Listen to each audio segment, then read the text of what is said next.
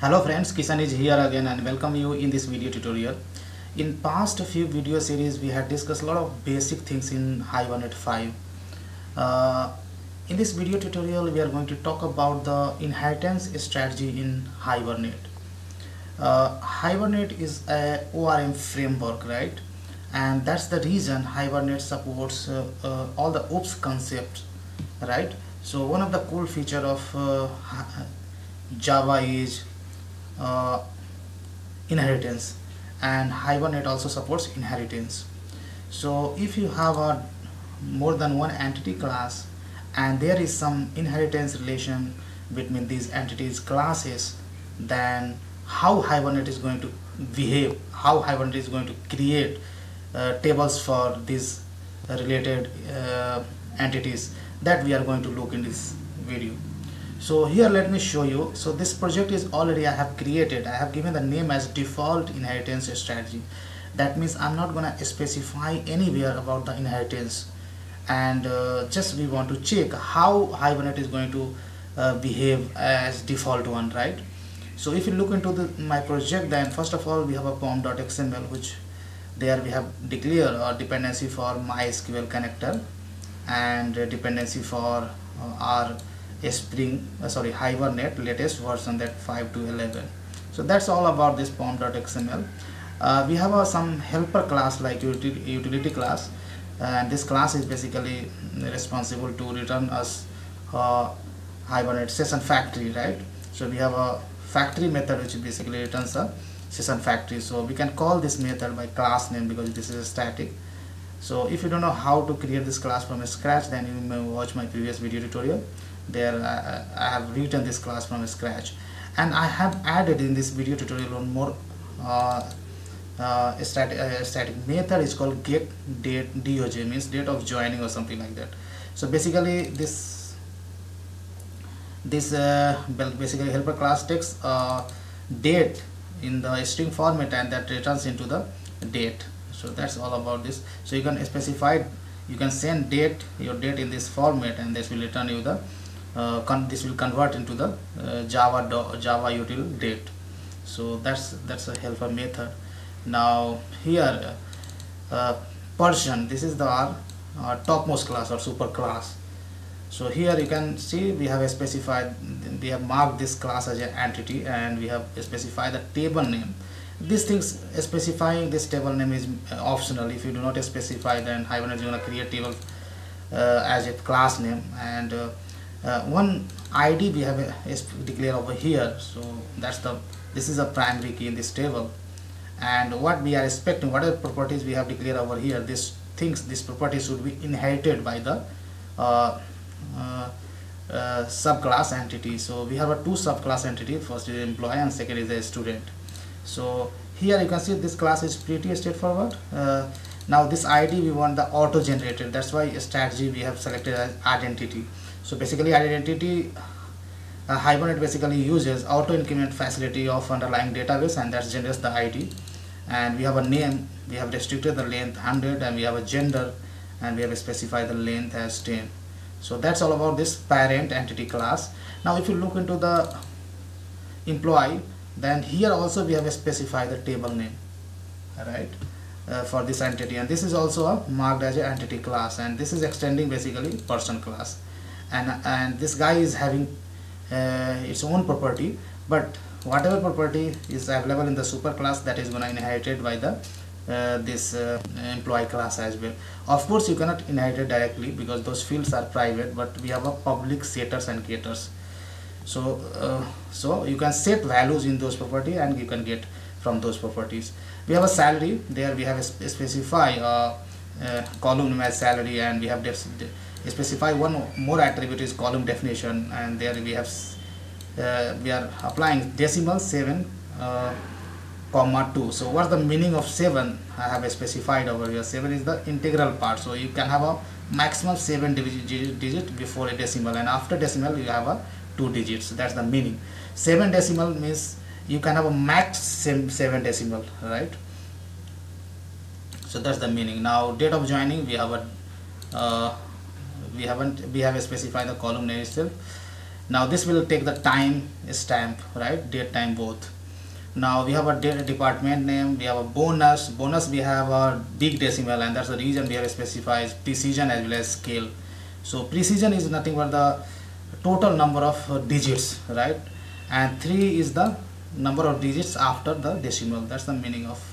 We have an email, there we have specified the unique constraints, and this is a subclass of person. Again we have a student, which is again subclass of person. There we have specified the table name, and we have declared some properties, and we have specified column names as well as some constraint like length as well.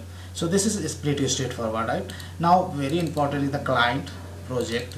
Here in this client project we have created a session. Now we have created one object for the person, then we have created another object for employee, and we are just setting its properties value. We have created a third object for a student, right? And here if you look into the employee, I'm not setting value for. Here we are not setting in this properties, in this entity class we are not setting values for ID, because ID we are expecting auto generated, right? Employee and students will inherit properties like ID, name, gender from its superclass entity. That's the meaning, right? And that's the reason in employee you can see we have setted gender. We are calling setter method of gender, name, but we are not setting the ID. ID is in auto incremented, right? And finally we are beginning the transaction. We are saving this entity class reference, and finally we are trying to commit the result. And if you look into the hibernate cfg.xml, then these classes I have registered as an entity class, right? These all classes you will have to register over here. These properties already I have explained. If you do not know what is the meaning of each and every property, you may watch my previous video tutorial. Now I'm gonna run this project. Before running, let's verify what's the database. So database name is test. So if you download this code from the git, and before running on your local machine, make sure that you have installed MySQL, and you will have a test database available. And here there may be it's maybe possible you will have a different port number, MySQL port number. For MySQL port I have specified 4406. You may be running on the default port like 3306. So these are the modifications you will have to do before run this code on your machine. So here let's see, in test database we have no table as of now. Now I go and run this application and see how many tables are getting created in this case, right? So you can investigate the Eclipse console, right? So here Hibernate is gonna create a table, person underscore table, and this table we had specified in the super class entity class. Now Hibernate has added one more column, is called D type. This D type is nothing but a discriminator type, and given the size as 31 and applied the constraint like not null. So why Hibernate has added one extra column? Because in this default Hibernate default inheritance strategy, Hibernate is going to create a single table, and that's the reason Hibernate has added one extra column, so that Hibernate will identify the column, right? Which column is related to which entity class. That's the reason. Now Hibernate has added ID, gender, name. These three properties, these three column name came from the super class entity. Now we have a bonus, department number, date of joining, email, salary. These properties came from the employee, which is the subclass of person, right? And finally we have a column which is coming from the student, right, which is again a subclass of person class. Finally ID has defined as a primary key. Now Hibernate is basically trying to drop one constraint, and again that is adding a constraint on the email.